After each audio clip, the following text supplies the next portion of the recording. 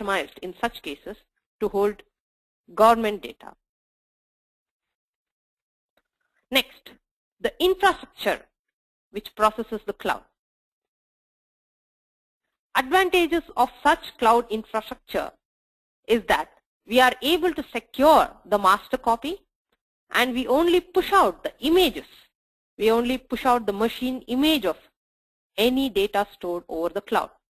This makes sure that if any change happens to the image which is unauthorized, or if the image itself is lost, the master would be secure.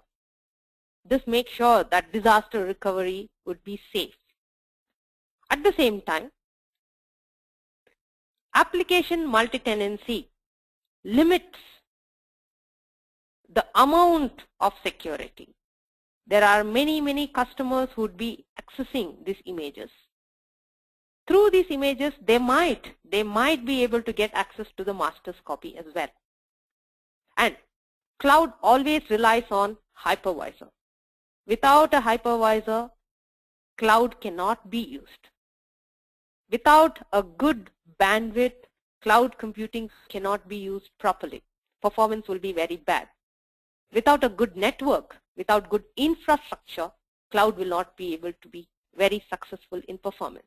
We in India, as a developing nation, we face a lot of infrastructure problems as far as network and bandwidth is concerned. Developed countries have very good bandwidth, very good infrastructure, but we as a developing nation, we are not able to leverage the cloud because of our limitations in infrastructure. This could be due to many reasons, one of which is the compliance, which is complacence on the part of our government in giving very high quality, high speed networks. So without hypervisors, without good bandwidth, making use of cloud will be very limited. And isolating such processes through sandboxes is again a very big challenge. This has to be done in a very competitive way to provide very good infrastructure security. Next come cloud support services. Yes, when a service is provided through cloud, there would be additional support services like security controls such as authorization, authentication, login, firewalls, intrusion detection systems, intrusion prevention systems. These would also be provided as support services on demand.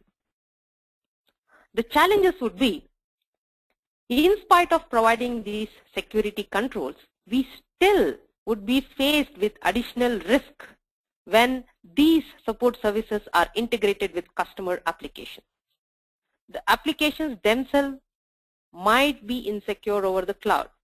So adding these support services might be an overhead again.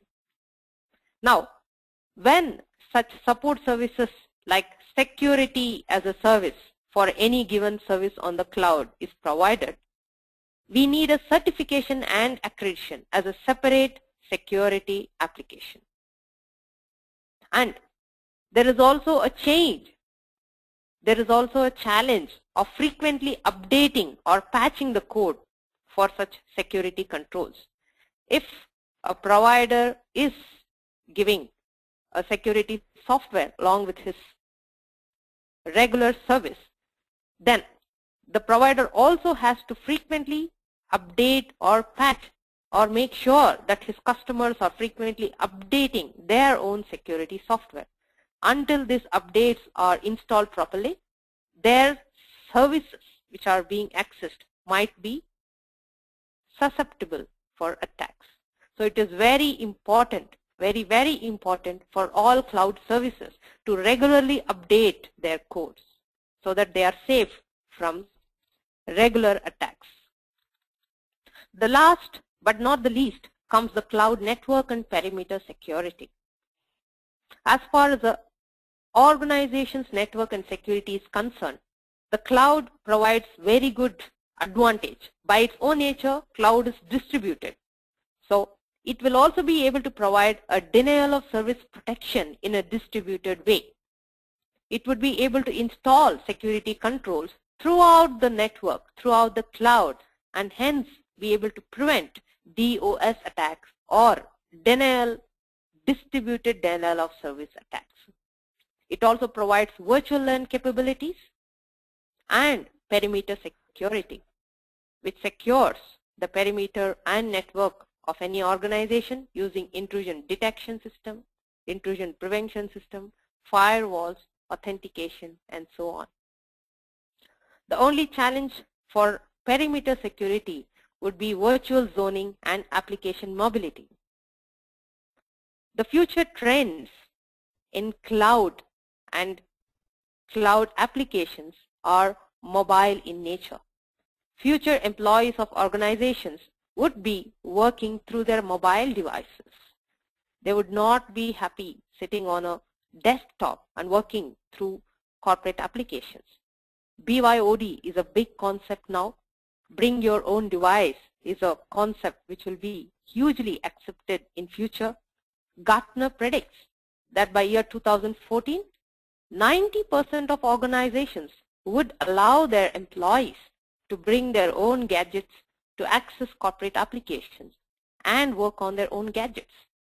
This application mobility provides huge convenience, but it also comes with a lot of security problems. We would not be knowing what kind of applications the employee accesses through its device when he goes back home. This provides huge security implications. So virtual zoning with such application mobility is a challenge over the cloud. These are the 5 tiers of cloud security. These are actually advantages in one way. At the same time, they are challenges as well. So to summarize the advantages, cloud provides the data which is fragmented. It has greater resiliency. It is also cost effective. At the same time,